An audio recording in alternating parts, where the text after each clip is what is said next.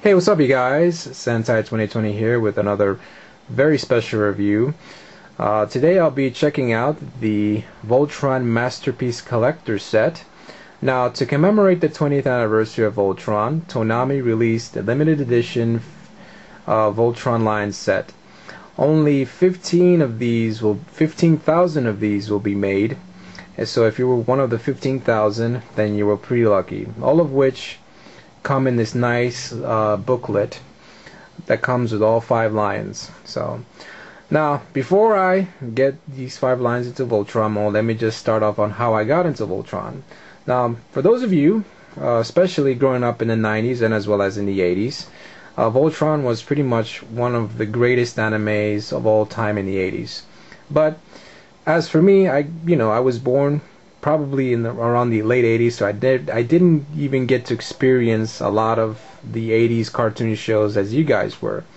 But luckily, a lot of them went into syndication in the 90s. So when Voltron was in syndication in a newly Cartoon Network block called Toonami, when I first saw it, I was like literally amazed and at the same time stunned. I was thinking to myself, oh my gosh, are they copying Power Rangers?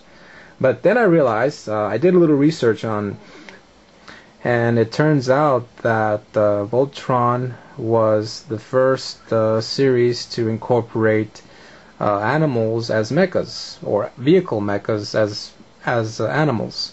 Also, the series was made by Toei Animation, the same people that did Super Sentai, not the anime division, but the live action division of Toei, but they both shared a lot of mecha concepts that would eventually lead to their very first Super Sentai series to incorporate animal mechas, which would be Live Man in 1988. If you look at a lot of the past and future Sentais, like if you look at Daijujin and Daijujin from Jew Ranger and the Geki Tocha from Geki Ranger, you see that it's pretty much a tribute to Voltron. So, alright, as you can see, let me show you guys all the 5 lines. First time I'm going to show you black line, give you a little 360-degree view. So you can see you got a very nice detailed tail there.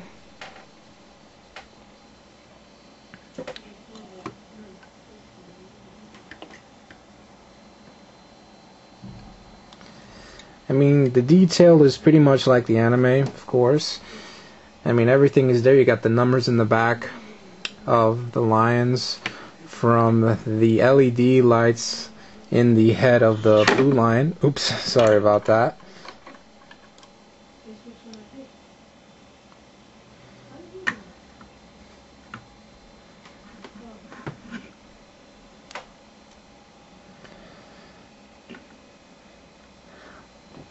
Very, very perfect for a Voltron collector, I'd have to say. So, alright, let me just turn it into Voltron. Before I start, let me just say I'm not going to show you how I transform it, since of course YouTube has that 10-minute limit. So I'm just going to take you guys straight to Voltron mode. If you want to see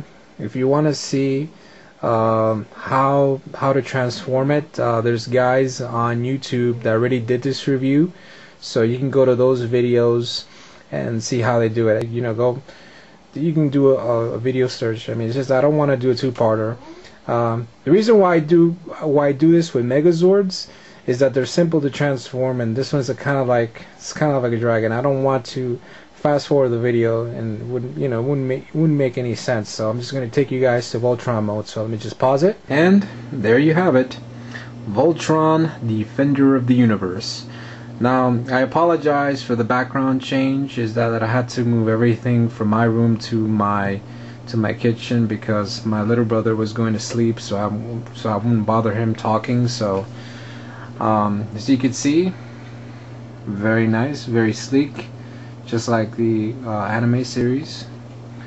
You look at the blazing sword there. All in all, it's a very good collector's piece. The downside of this set is that there's a few things that are wrong with it. First off, the wings in the back of Voltron are too small. If you have the original toy from the 80s, or if you watch Voltron, you see that the wings are not that small. I kind of wish that Toonami would have done a better job trying to make it a little bit more bigger.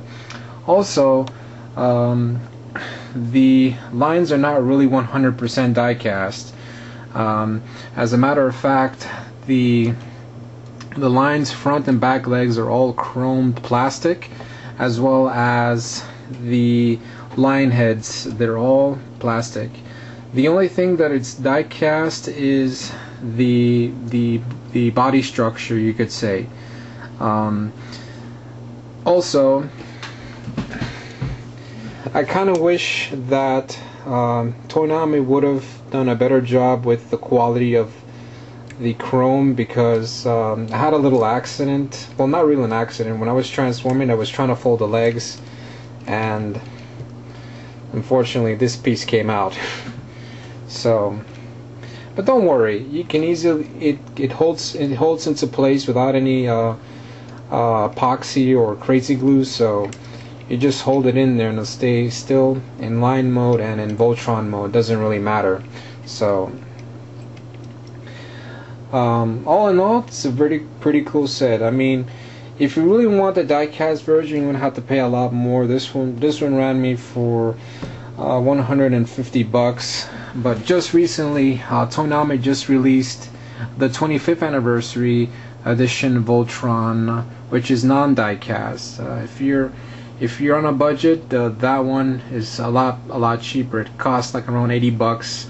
So yeah, it's if you don't want to spend that much, that's the other option. So alright, that's about it. Join me next time, you guys. Please subscribe. Before I go, let me just say that I hate to say, I'm thinking of selling, just like my Power Gun and Morpher, I'm also selling my Voltron Masterpiece Edition.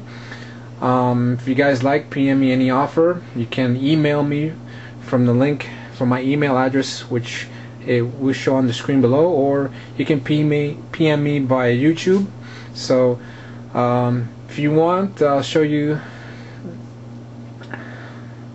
by YouTube. Also, if you want to know about the accessories, I'm going to show you right now. With the Voltron set, it comes with the booklet, which says the story about the lines, and it comes with this with the shield, as well as, if you look at here, you have the certificate of authenticity saying that you're out of the 15,000 owners.